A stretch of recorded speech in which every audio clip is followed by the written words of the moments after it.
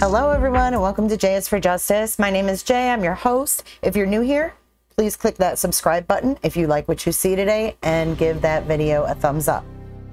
Today I am bringing you some little old but new news regarding Chris Watts' mistress, Nichol Kessinger. Ms. Kessinger has applied for a name change in Jefferson County, Colorado. Her hearing date is this Thursday. Nichol Kessinger is now 32 years old, and she applied earlier this month.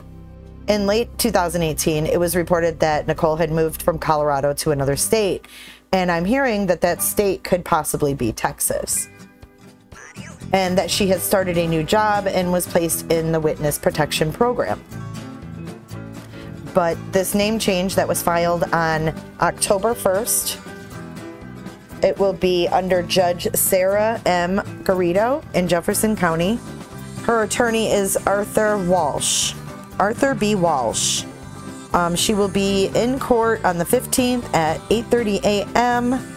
under Judge Sarah Garrido, room H, for a name change.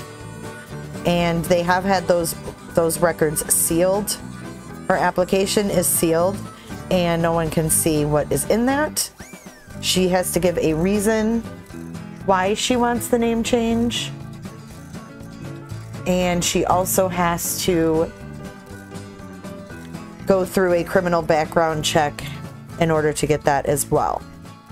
I also have in my possession some pictures of Shanann Watts and Cindy and Ronnie Watts from 2012.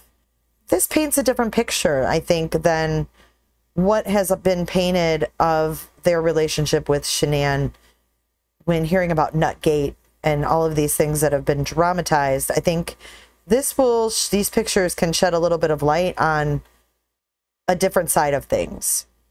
We are going to see if we can have someone standing by at the courthouse in Jefferson County to see if Kessinger shows up.